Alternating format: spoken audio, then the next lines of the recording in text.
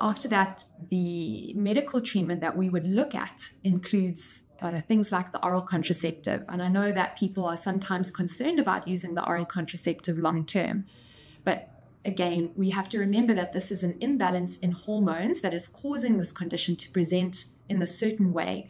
And what we're doing by using the pill is we're trying to correct that abnormal hormonal balance.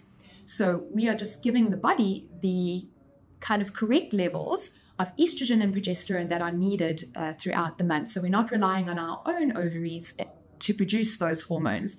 So we're not adding any sort of additional hormones to our bodies. It's just kind of replacing everything at the correct level that it's supposed to be. And this helps to reduce these symptoms that we see.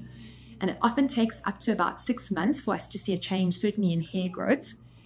If there isn't a change in the abnormal hair growth, sometimes we do consider adding pills called anti-androgens. So it's an additional pill that reduces those high testosterone levels in order to reduce the abnormal hair growth. Okay. People often worry about the long-term effect on fertility of the oral contraceptive. So there is no real evidence to say that it affects fertility long-term.